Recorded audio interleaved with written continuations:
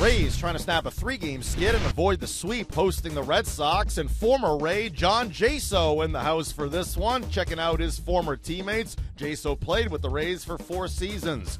Pick up the action first inning, bases loaded. Wilson Ramos at the dish, facing Rick Porcello.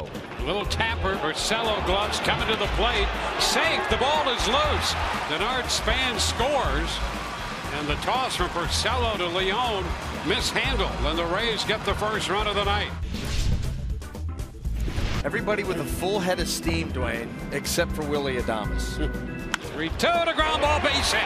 Into right. Adames scores. Here comes Span to the plate. He will score. Throw back in is loose, and now Duffy's going to break to the plate, and he is safe. The Rays get 3 on the base hit to right by Ramos, and just like that, it's 5-0. The throw back in popped away from Nunez, and Duffy alertly heads to the plate. Boy, it has been sloppy here in the early going for the Red Sox, in the field and on the mound, and it has cost them big time here. Single, he's been hit by a pitch.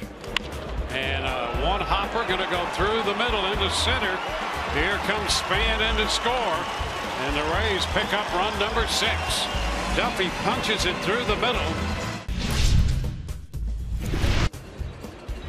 Ground ball third, backhanded by Duffy. Out at second and out at first. 5-4-3.